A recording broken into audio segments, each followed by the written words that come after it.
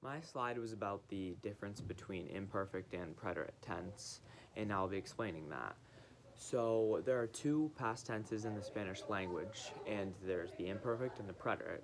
The preterite, like I said in my example, has an exact or implied beginning and end. So in my sentence I said Lanky Kong bailó para 3 horas. So that means Lanky Kong danced for 3 hours. So that has an implied beginning and end time for how long he danced. But then in imperfect, where I say Lanky Kong hablaba español, now that is more of Lanky Kong spoke Spanish, but you don't know for how long or when he started speaking Spanish or when he ended speaking Spanish. All you know is that he spoke Spanish. So that's the imperfect tense being used there because it's kind of an imperfect situation, a good way to remember it.